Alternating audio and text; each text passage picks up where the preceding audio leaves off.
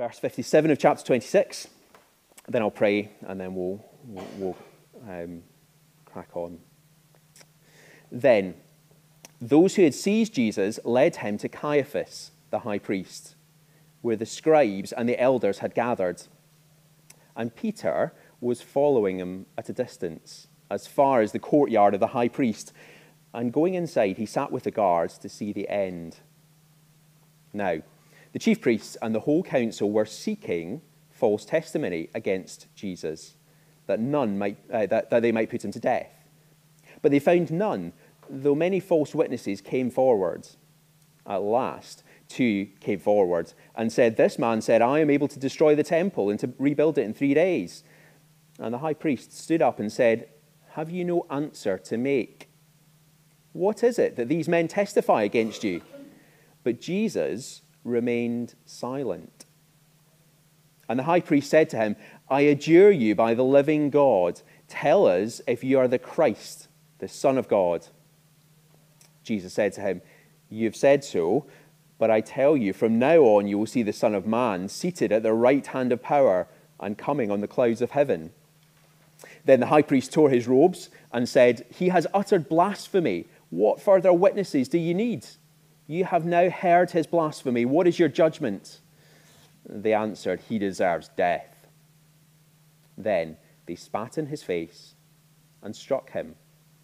And some slapped him, saying, "Prophesy to us, you Christ. Who is it that struck you?" Now, Peter was sitting outside in the courtyard, and a servant girl came up to him and said, "You also were with Jesus, the Galilean." He denied it before them all, saying, "I do not know what you mean." And when he went out to the entrance, another servant girl saw him and said to the bystanders, "This man was with Jesus of Nazareth." And again he denied it with an oath, "I do not know the man." After a little while, the bystanders came up and said to Peter, "Certainly you too are one of them, for your accent betrays you." Then he began to invoke a curse on himself and to swear, "I do not know the man." And immediately the cock crowed. And Peter remembered the saying of Jesus, "Before the cock crows, you will deny me 3 times." And he went out and wept bitterly. When morning came, all the chief priests and the elders of the people took counsel against Jesus to put him to death. And they bound him and led him away and delivered him over to Pilate, the governor. Then, when Judas, his betrayer, saw that Jesus was condemned, he changed his mind and brought back the 30 pieces of silver to the chief priests and the elders, saying, "I have sinned by betraying innocent blood." They said, "What is that to us? See to it yourself." And throwing down the pieces of silver into the temple, he departed and went and hanged himself. But the chief priest, taking the pieces of silver, said, "It is not lawful to put them into the treasury, since it is blood money." So they took counsel and bought with them the potter's field as a burial place for strangers. Therefore, that field has been called the field of blood to this day. That was the fulfillment. That then was fulfilled what had been spoken by the prophet Jeremiah, saying, "And they took the 30 pieces of silver, the price of him on whom a price had been set by the sons of Israel, and they gave them for the potter's field, as the Lord directed me." The grass withers and the flowers fall, but this is God's word which lasts forever. Let's pray. Loving Father God, we sit under your words week by week. Sometimes it is familiar to us and easy to hear. Sometimes it is familiar to us and hard to hear. Father, help us to slow down and to hear your voice as you speak to us through your word this morning. Help us to be gentle with one another.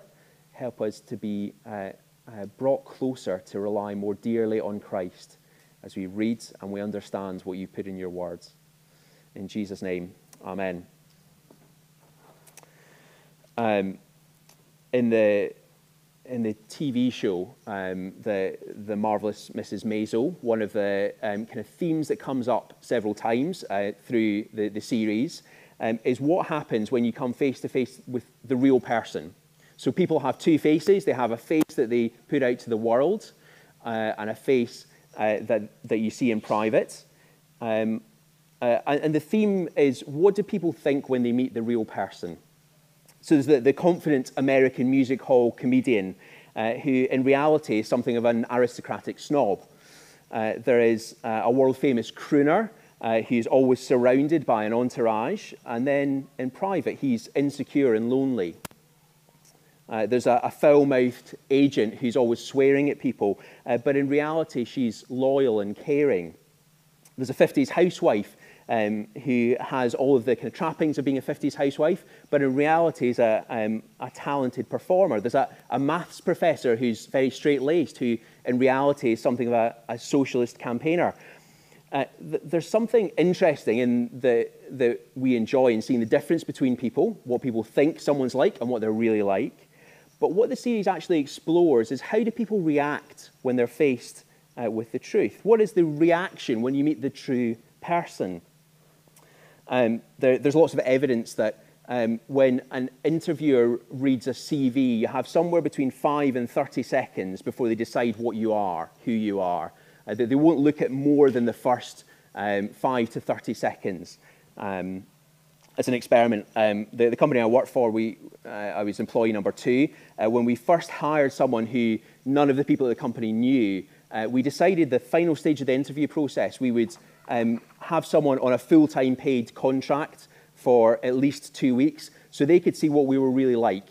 So part of the interview process wasn't just, can you answer the competency questions we put in front of you? But if we pay you a salary and you sit with us and see how crazy we really are day to day, do you still want to work with us? And vice versa. We wanted them to see what it was like to be with us as real people, and we wanted to see how they reacted to that. The end of that story is that the person actually stayed for 3 years, so it's their own fault. They got stuck with us. The interesting thing is not necessarily who the real person is. That is interesting, and we'll come back to that. But how other people react when they're exposed to reality. When people see who the real person is, what is their reaction? That is the theme of these 3 episodes in Matthew's Gospel. We're moving to the end of Jesus' life on earth. We're moving to Good Friday and to Easter Sunday. And what we see is how people react when they understand who Jesus really is. Not just a kind of a perception or an image that they've built up. Not just when people say, I've always thought that Jesus is X, he's all about Y, but the real reality. The 3 episodes that are moving us to the end game of Jesus' ministry, they each have something to show about how we naturally, you and I, react when we're faced with who Jesus really is. It's about how sinners, people who ultimately don't want God to be in charge, people like you and I, react when we understand who Jesus truly is. And the picture is not pretty. There's 3 incidents. There's the trial, the denial, and the tragedy. And we're going to look at each of them in turn and see what Matthew has to tell us about what it looks like when people react to the real Jesus. So the first episode is the trial.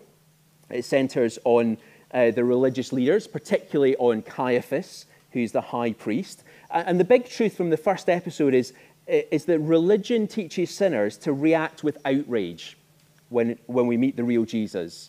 Religion teaches sinners to react with outrage when we meet the real Jesus. The people who've been sent to arrest Jesus, they take him not to the civil authorities, not to the Roman leader at first, but instead to the people who've commissioned them, to the ones who have already decided they want Jesus out of the picture. And center stage amongst this meeting is Caiaphas, the high priest. We learn a bit more about Caiaphas in some of the other Gospels, in John's Gospel in particular. And there he shows that he's acting out of some misguided attempt to protect the Jewish people from their invaders from Rome. But in this account, that's not the main focus of what Matthew's telling us. We see something else about Caiaphas in these verses. He's a leader of a deceptive cabal who want to fabricate a miscarriage of justice, who want to create a legal fiction. Caiaphas's prosecution team are commissioned to dig up witnesses witnesses who are not going to be telling the truth, but are going to be credible enough in their lies that they can give Jesus the death sentence. That's what we read in the first few verses, that they were seeking false testimony against Jesus so that they might put him to death. That was their aim. They were digging up these witnesses who would be telling lies that would enable them to get the death sentence against Jesus, but they needed to be credible. And at first, they struggle with that, but Matthew wants us to realize that these leaders are not interested in what's true. They're not interested in getting to the root of the matter. They're more interested in getting the outcome they've already decided. They're willing to break the 9th commandment. We read the 10 commandments earlier on. Very explicitly, Matthew says they are breaking the 9th commandment to get what they want. And so they spend the first part of the day interviewing sham witnesses. None of them at first are compelling enough to get them what they want.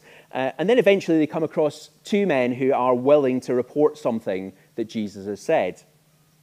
What they report is actually quite similar to something Jesus really did say. So again, in John's Gospel, we see an incident where Jesus says something quite similar. Jesus has cleared out the temple of those who were using it for their own financial gain. He's asked where his authority comes to do that, and he responds with quite a similar statement to what they report here. Tear down this temple and I will rebuild it in 3 days. John makes it clear that in that account, that Jesus was pointing to his own death and resurrection. Obviously, that context is left out of the witness statements here. And these crooked witnesses, they file their affidavits. They change the phrasing subtly of what Jesus says. They say that what Jesus was saying was, I'm the one with the power to tear the temple down. The emphasis lands on, I'm going to tear it down, rather than, if you tear it down, I'll be able to build it up again in 3 days. They leave out the context that he was challenging those questioning him in the temple. And they leave out the fact that Jesus was saying, if you tear it down, I will build it up again. And Caiaphas turns to Jesus, asks him what he has to say to whatever the accusation is. And Jesus doesn't even dignify this statement with a response. So the high priest then pivots. He pivots to the core of what he is concerned about. He's not trying to catch Jesus with a false accusation anymore. He gets to the heart of what his problem is. He hates Jesus because of who Jesus claims to be. Religious people don't have a problem with benign teachers and philosophers. Leaders who love religion don't worry about a quiet monk or nun. Leaders who love religion don't concern themselves with those who are good at teaching the religious education curriculum. They don't even hate Jesus' teaching per se, so long as they can pass him off as irrelevant. Leaders who love religion hate the authority that Jesus claims. They hate who he is claiming to be. Caiaphas puts Jesus under oath. That's what he means when he says, I adjure you. Are you God's sent rescuer? Are you the Christ? Are you the one chosen by God? Are you God himself? Who are you saying you are? And Jesus' answer is what seals his fate, humanly speaking. He acknowledges what Caiaphas has said in his response, and then he builds on it. He says, that's not all.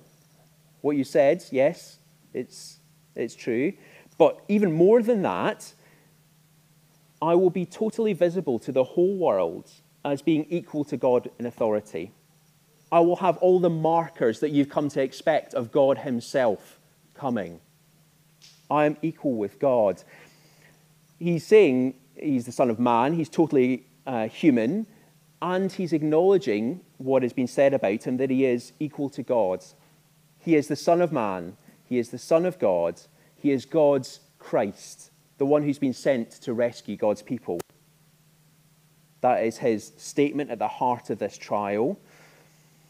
And that is the heart of the problem that Caiaphas and people who are taught by religion kick against.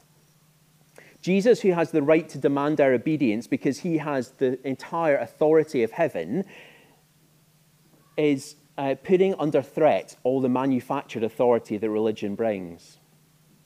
The leaders have heard enough. The crime that he's charged with at this point is blasphemy.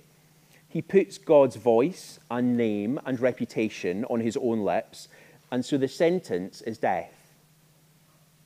And at once, as soon as that is pronounced, that the religious leaders begin to treat him as subhuman. He's good for nothing in their eyes now, other than to be mocked. He deserves violence because he's not worth enough to be concerned about his well-being. That's why they treat him the way that they do. They're treating him to say, you are no longer worth life. He has once become less than human by claiming to be one with God. It's a very religiously taught response. They are outraged because of who Jesus says he really is. He's not the Christ that they want. It is not someone who fits into their comfortable hierarchy. Young people, you probably know the song, Jesus is the King. The chorus goes, Jesus is the King, ruler over everything. Jesus is the one, the promised one, the Son of God. Jesus is the Lord. He's the one you can't ignore. Jesus, he is the King. That is who Caiaphas has been faced with. Jesus, the King, the one that they cannot ignore. And it makes them mad. They are outraged. Sinners faced with who Jesus really is get mad. At a distance, in a box, drawn in our own pencil, Jesus is tolerable. But make no mistake, up close, Jesus the King threatens our mastery of our own universe. Jesus' trial shows that sinners confronted with Jesus may dress up our reaction in religious clothes, but what we experience is outrage at who he really is. And so we go on to the second episode, the denial. And at this episode, we see the second big truth, that culture, the world around us, teaches us to put distance between ourselves and Jesus. Culture teaches us to put distance between ourselves and the real Jesus. We've been told that by Matthew at the start of the passage that Peter followed at a distance. He was just about close enough to see what was happening, to see what was going to come to fulfillment. That's the word that Matthew uses. What was the fulfillment of what had been started? He wasn't quite close enough to get into trouble, but he wanted to see what was happening. And at this point, he ends up in the courtyard with the kind of entourage of Caiaphas's cabal, with the guards and the servants and the hangers-on. He doesn't know what's going on inside the building. He doesn't have the kind of the live feed going on. But out in the courtyard where he is, there's a collection of people who understand who's inside the building. They know who's been brought out in the police car. They know what's likely to happen and what's going to be the outcome, probably. There are people who associate with the chief priest and the other religious leaders, so they know how they're likely to react to this Jesus.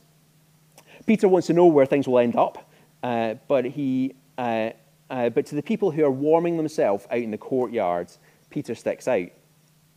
There's three exchanges in these verses from 69 through to 75. The first one is one-to-one between Peter and a servant. The second one is public, but it's not actually Peter that's involved. He's watching as a second servant speaks to the crowd. And then the third one is the crowd who've been spoken to turn around and speak to Peter. And the question at hand is, who are you with? Who do you associate with? We all know, say the crowd, what's going on inside this building. We know who's been brought in through in the police car. We know what's likely to happen to him. So are you with him? It's obviously uncomfortable for Peter. He knows what it's going to cost to follow Jesus, at least in his head. Until this moment, he maybe didn't appreciate what it was actually going to be like. So back in chapter 16 of Matthew's Gospel, Peter had boldly stated that Jesus shouldn't go to Jerusalem because he was going to end up in precisely the situation he's in right now. And at that point, Jesus left Peter in no uncertain terms that it was totally necessary for him to go. He knew where he was going, Jesus did, and he knew it was necessary.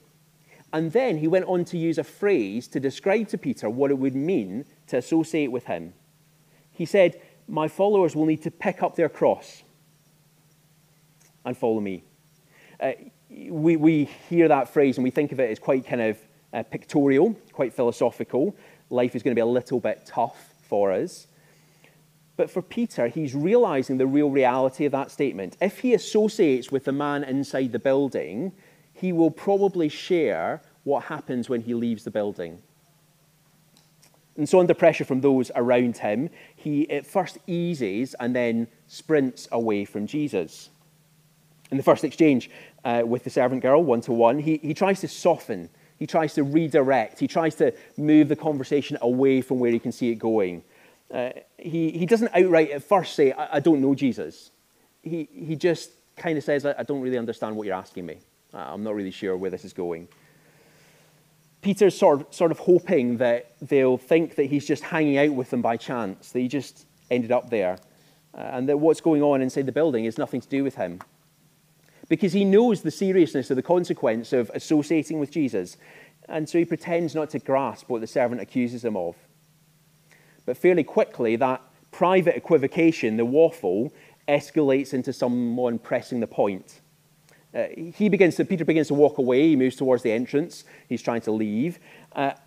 And he wants to get out of this kind of culture that is trying to pin him to Jesus. And at that point, a second servant picks up the question in front of the crowd. This time, it's not a one-to-one conversation. She doesn't speak to Peter directly, but she speaks to the crowd about Peter, who's meandering out of the door. He's had his chance to admit his fault, to own up, to repent of his association with the criminal inside, the one who's so offensive to the masters. He's not going to be allowed to slip quietly away and hide his relationship with persona non grata. The second servant puts in front of the crowd that he is one of them. And so Peter is backed into a corner.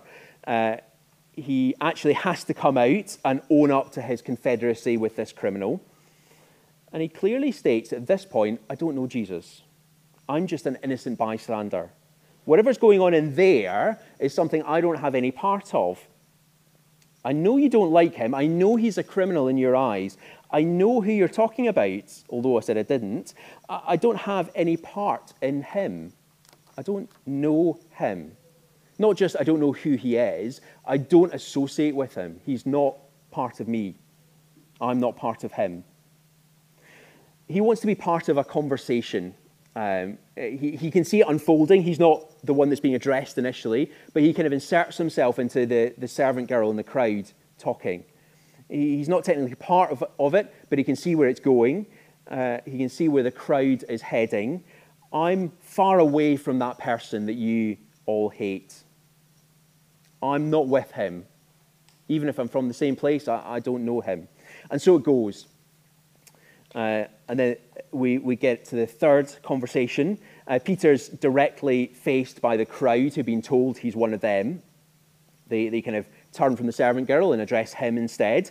And they make the same challenge. And this time he's really panicked. He's like a kind of a cornered possum backed into a corner. He comes out swinging. He stakes his own reputation. He makes oaths. He makes legally binding promises that he is part of the high priest's entourage. I belong with that crowd. I belong with you. I don't belong with him. I'm not with him.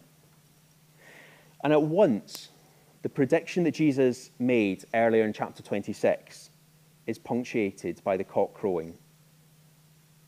As soon as he says it, the cock crows, and Peter knows what he's done. Peter leaves, he cries violently, and he feels some sense of failure and remorse for what he's done. We'll come back to that at the end. There's quite a different reaction here that actually eventually leads to Peter repenting and being restored to Jesus. And we see the first glimpse of that in his weeping. But for now, the culture around Peter breathes the oxygen of hating Jesus. The culture around him isn't satisfied with doing away with Jesus and forgetting about him. The culture around Peter is sniffing like a bloodhound.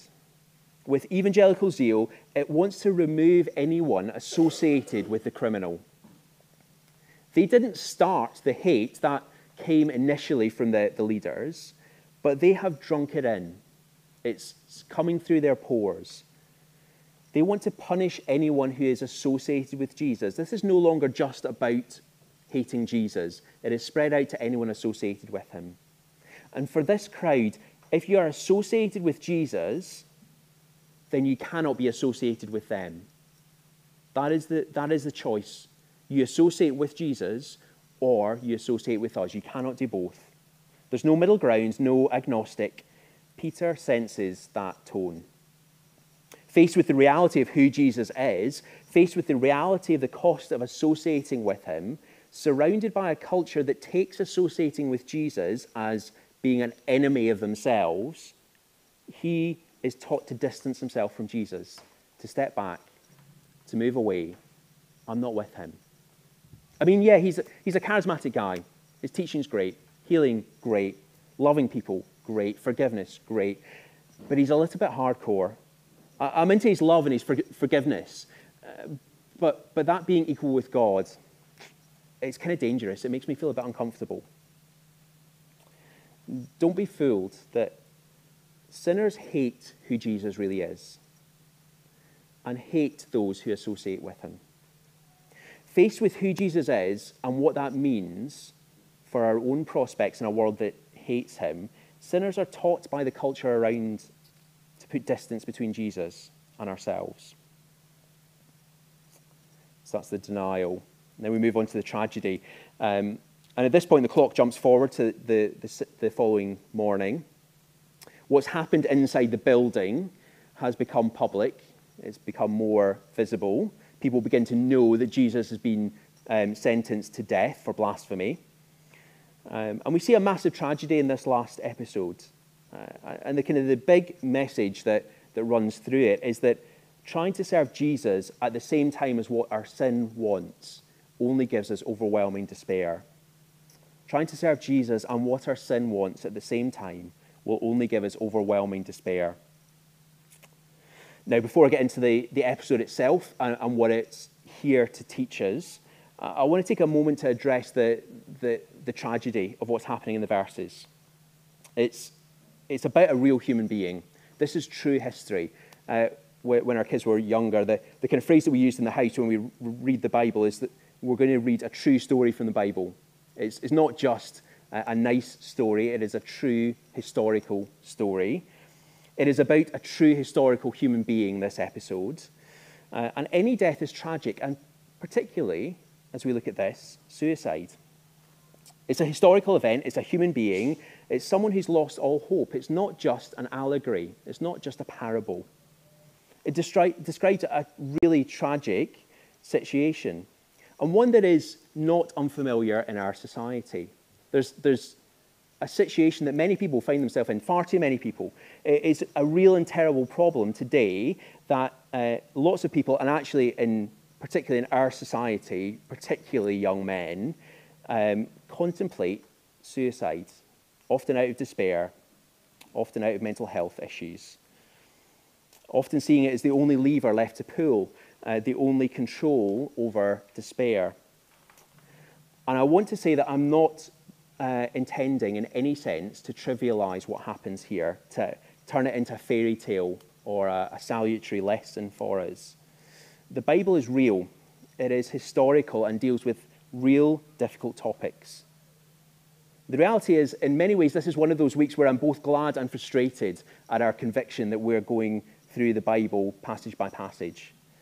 I would, in many ways, rather not have to deal with this incident, pretend it wasn't there, and that we don't know this truth about Judas, about what happens to him.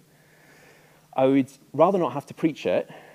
It's raw and it's sad, and I suspect for many people here, it touches on things that pastorally, historically, you find difficult. But you would all notice if we skipped these verses, if we pretended they weren't in God's word.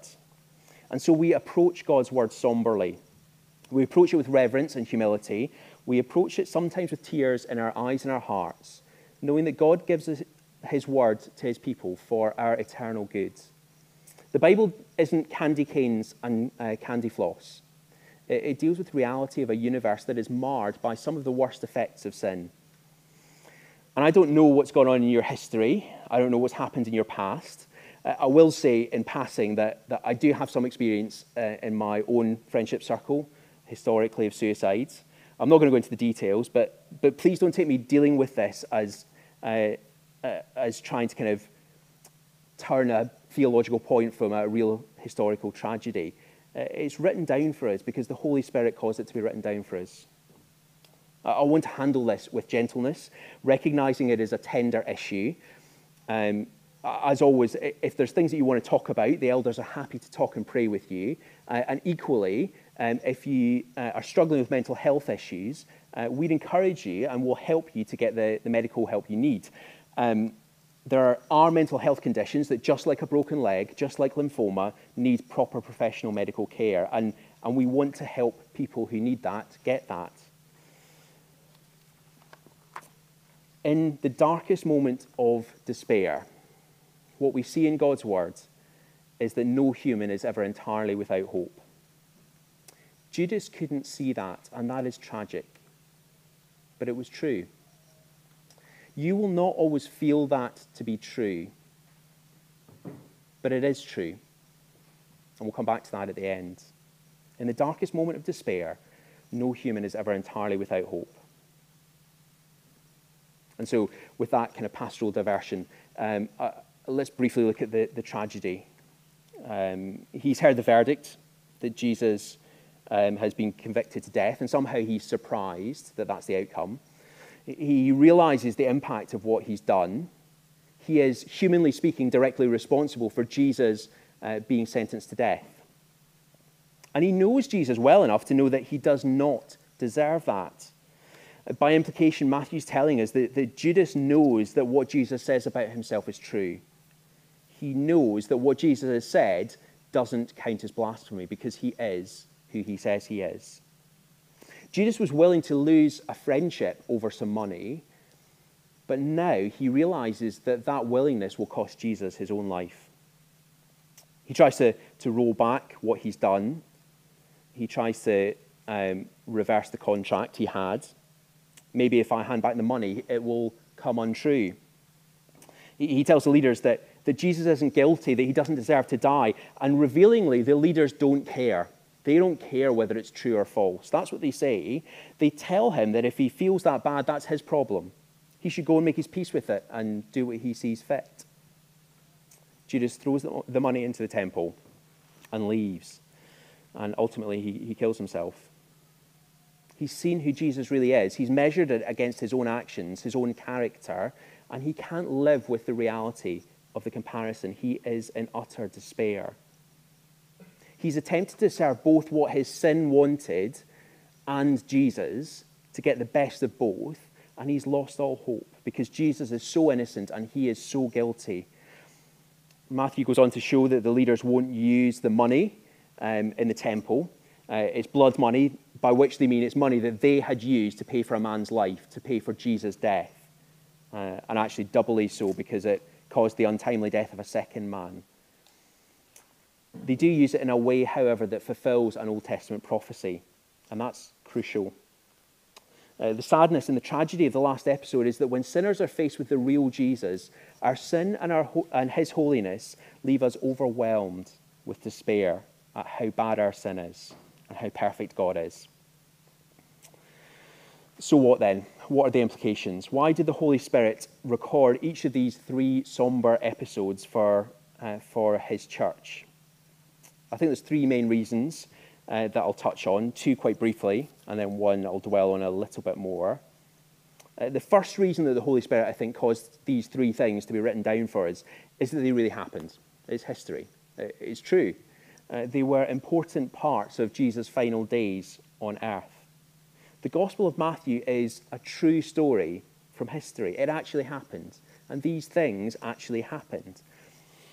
The second reason, I think, is that these incidents show that even in injustice, even in pain, even in suffering, even in the mess of this world, God is fulfilling promises.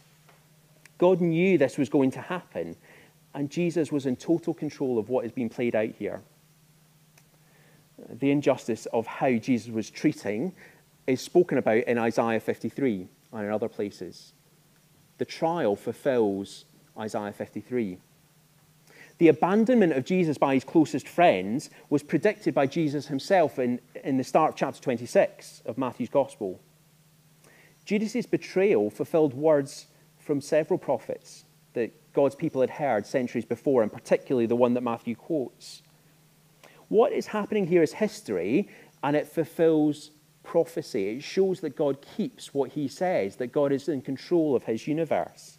It is God using human history to fulfill his eternal promise to rescue his people. And it is costly to God to keep that promise. What we see is the cost to God himself of keeping his own promise. The trial, injustice, denial, abandonment, betrayal in the tragedy. It's costly to him to keep that promise, but he does it. And that leads us thirdly, crucially, to the third reason why we need to, why it's written down for us. Because by the end of these 3 episodes, we ought to be yearning that God would keep all of his promise, not just what he's done so far. Not just the historical build-up, not just the worst moments that cost God everything to keep his promise, but fulfillment that brings resolution to the problem of these 3 big reactions. Sinners faced with Jesus are taught to react with outrage by religion and to give distance between ourselves and Jesus by culture. We're taught to be overwhelmed by our own sin when we try and serve both sin and Christ. But those 3 problems, sinners who hate God, who distance ourselves from him, who are overwhelmed by our fitness to live in God's creation, are precisely the problems that the whole promise of Easter is planned to overcome. They are our problems, my problem and your problem. We're wired to only by default be able to hate Jesus, to feel the pressure of the culture and respond by stepping back from Jesus, distancing from him. At some level, know that our distance from God means that we are not fit to live in his creation. The promise of Jesus is that people who can only hate, people who are far away, people who have no hope left, no agency, no control over our destiny, are yet given a promise by God. Jesus' death and resurrection takes our hearts and gives them a new setting. We could only hate, and now we can love because Jesus first loved us. His death and resurrection takes aliens and reconciles us to our Creator, takes enemies and makes children of our Heavenly Father. Jesus' death and resurrection takes existential despair and replaces it with hope that is sure, that is certain, that lasts forever. Not a kind of a trivial hope that says, if you believe enough, you won't feel this bone-deep despair, because that is both theologically and medically bad and wrong. We rightly have no hope and are right to despair without Jesus, but we are not without Jesus. By the end of these verses, we are yearning for the fulfillment of the full promise of God. And we are reassured because these are episodes that shows God fulfills what is promised. If he fulfills even these moments and what it cost Christ, we yearn for the rest of it. Hope of restoration to God, hope of forgiveness that we do not deserve. Because this passage is crucial for you and I. We see the reality of reality in it. We taste the tang of what we deserve. We see the truth of how we react when we're faced with the real Jesus. And yet, unexpectedly, God fulfills his promise even in these moments, that we might know he will fulfill every promise. I'm going to close holding out that certain hope that we have. I'm going to read some verses from Isaiah 53, one of the prophecies I talked about earlier on, about the big exchange that is going on. This is the hope that we have. The first verses talk about what is fulfilled in what we've just read, and the last verses talk about the full fulfillment of God's promise. He, Jesus, who's been prophesied about, was despised and rejected by men, a man of sorrows, acquainted with grief. and as one from whom men hide their faces, he was despised. We esteemed him not. Surely he has borne our griefs and carried our sorrows. Yet we esteemed him stricken, smitten by God, and afflicted. But he was wounded for our transgressions. He was crushed for our iniquities. Upon him was the chastisement that brought us peace. And by his stripes we are healed.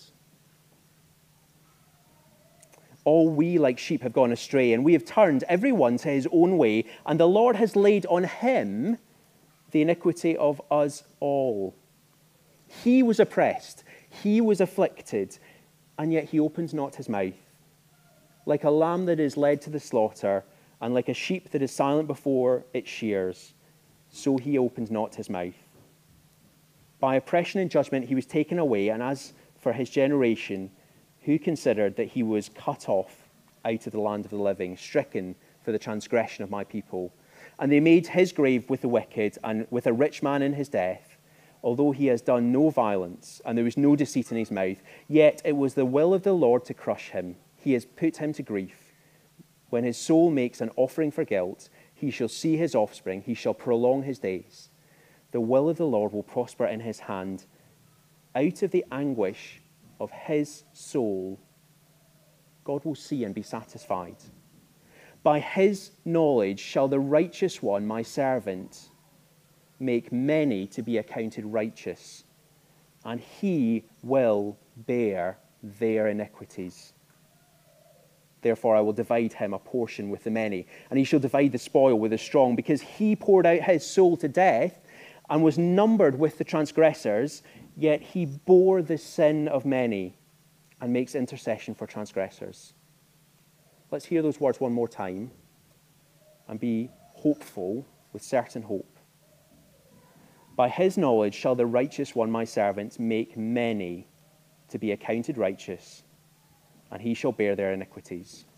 This is the promise of the God who is willing to go through what we saw this morning, that we might be his forever.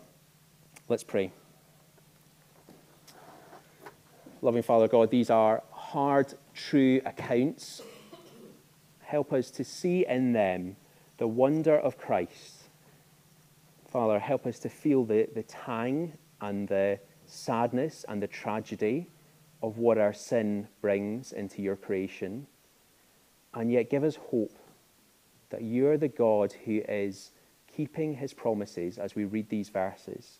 The God who has fully kept all of his promises in Christ Jesus. That by his stripes we might be healed. Father, thank you for Christ. Help us to praise him today. In his name, amen.